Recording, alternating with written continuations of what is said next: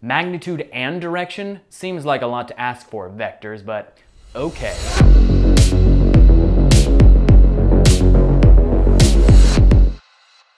Hey there, welcome to How'd You Get That, where we solve all your math and physics problems. Today we are taking a look at vectors, and more specifically vector directions, describing how vectors point in space. Now vectors are things that have both magnitude and direction, right? Magnitude is pretty straightforward to describe. It's basically just the measure of the thing that you want to measure. So for instance, the magnitude of the displacement vector is just the point-to-point distance between the endpoints of a path.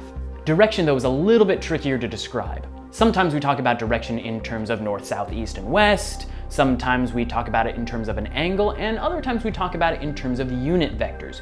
We're going to focus on those last two today, looking at it in terms of measuring an angle and also describing it in terms of unit vectors. Now let's start with the angle notation, because that's the one we normally see early on in physics.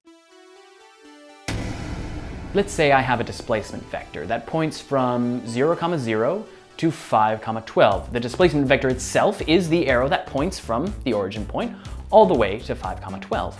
You can see that we get a diagonal line with a fairly steep slope, but now we need to describe what that direction actually is, sort of in the northeast kind of direction. The thing to remember about direction, though, is that it needs to be measured from some reference axis. We often use the positive x-axis as our reference axis, at least in physics. We could use the negative x-axis if we really wanted to, or we could even use the y-axis, although that's not terribly common. But it doesn't really matter. As long as we are consistent and state what that reference axis is, we're okay. So back to our example with the displacement vector d. We need to measure the angle that that vector makes with the positive x-axis, because that's what we're going to use as our reference axis.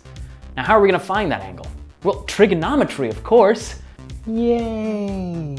It's not actually all that bad. The first thing I'm going to do is draw another vector that's parallel to the x-axis that is 5 units long. And then I'm going to draw another vector that's 12 units long along the positive y-axis, just like this.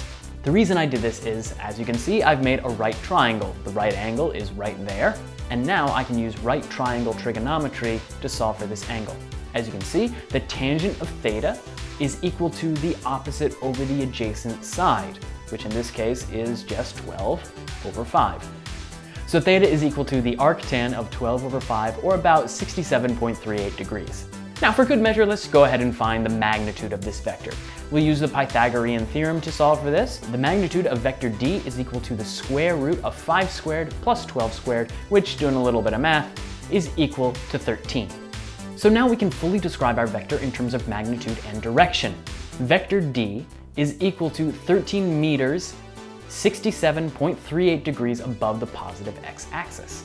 This is a complete and perfectly adequate way of describing the vector, but there are other ways of doing so, and some more elegant ways if you're interested in delving into elegant math. One way is to describe it using unit vectors, which is what we're going to get into now.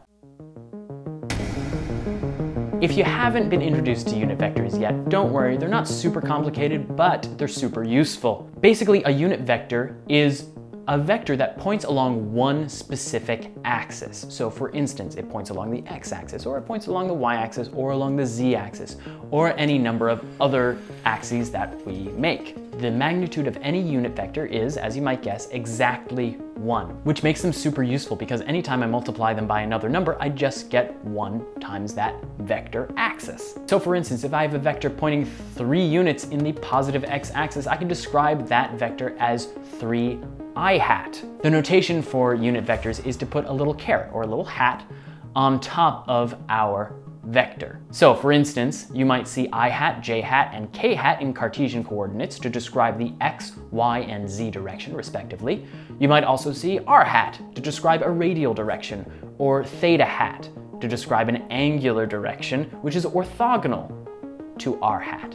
Unit vectors within a single coordinate system are also something called orthogonal. Now, orthogonal just basically means that they're perpendicular to each other, but the main takeaway is to show that unit vectors point in only one direction in a given coordinate system. We can also have unit vectors like e1 hat and e2 hat that point in the e1 and e2 directions, as well as e3 hat, which points in the e3 directions. If you're into that sort of thing, I can describe any vector in terms of unit vectors. For instance, our displacement vector d here can be described as moving 3 units along the positive x-axis and 12 units up along the positive y-axis. So I might describe my vector d as 5 I hat plus 12 j hat. That means that I've moved 3 units in the I hat direction, or the positive x direction, and 12 units in the j hat direction, or the positive y direction. And that's it. That's how unit vectors can describe the direction.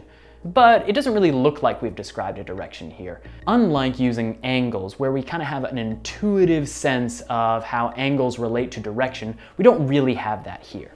But if we look closer, it does describe the exact and unique direction of this vector. We see, again, that we're pointing 5 units along the positive x-axis and 12 units along the positive y-axis. And that's a unique direction in the xy plane. There are no other ways that those two component vectors can combine to describe a different direction within the xy plane. And this is how unit directors describe direction. There's no other way for them to describe a different direction, so just by writing 5 I hat plus 12 j hat gives us enough information to tell what the direction is. So those are the main ways that we find direction to be described when talking about vectors. We can either use an angle or we can use unit vectors. Now, angles generally show up earlier in your physics coursework, but unit vectors can be super powerful, and we're gonna see why that is in some upcoming videos. If you have questions about vectors, unit vectors, or direction, leave them in the comments below. Thanks for watching, and I'll see you in the next video.